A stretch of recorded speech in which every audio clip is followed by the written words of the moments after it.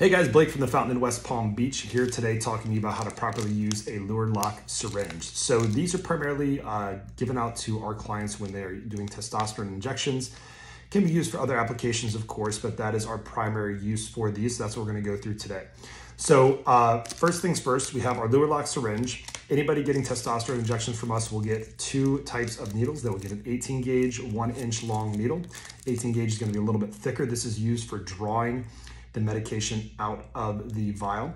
And then they will get a thinner, same length though, 1 inch, 25 gauge needle that is used for injecting the testosterone into the glute. So I'll explain why in just a second. But first things first, let's unpackage these. So directions indicate to peel here at the top. So you guys see that? Yep.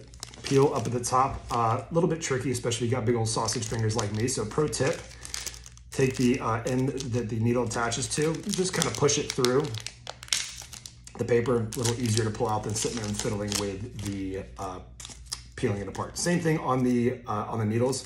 You can push the back end through. Easiest way to open it up. Make sure you get quick administration. So from here, we want to, you'll notice there's a threaded top or tip on the end of the syringe, and there is a little thread to put that in with the needle. So you're gonna place it inside of the tip, you're gonna twist it on nice and tight, and then your needle is ready to go. So we're starting off with the 18 gauge needle again, because that's what we're using to draw the medication out of the vial. So you'll notice this needle, pretty thick. You do not want to inject yourself with this needle. It does not feel very good. We've had people do it before. You can do it, don't advise it. But the reason we have this thick needle is because the testosterone comes in either a grapeseed or sesame seed oil, which is very thick. And so it's hard to draw through the skinnier needles. So you can use the skinnier needles to draw your medication out. Just gonna take a little bit longer. Again, this is just for efficiency in getting the medication into the vial. So again, for today, we're gonna use our example of bacteriostatic water. We are going to draw however much liquid we're taking out of the vial. We're gonna draw that much air into the syringe first. So let's say we're doing 1/2 milliliter or 50 units.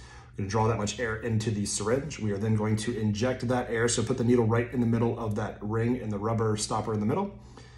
We're gonna inject the 50 units of air, flip the vial over, and then we're gonna draw our 50 units or 0.5 cc's or milliliters of liquid into the syringe. So ready to go there. Now there is liquid inside of the needle to make sure you're getting all the medication. What we wanna do is draw the plunger down a little bit so that, notice the air is going into the top. So all the liquid is out of the needle into the syringe. We can now take this needle off. So of course we wanna put the cap back on carefully, don't poke yourself. We're going to untwist it, and then we're gonna take our 25 gauge smaller needle, attach that to the top. Before we inject, wanna make sure we get all the air out of the syringe. So we're gonna push it up until a little bit of liquid comes out of the tip there. I don't know if you guys could see that, but drop or two is fine. You're now ready to take the cap off and administer your glute injection, which we will show in the next video. Hope this was helpful, guys. Thanks.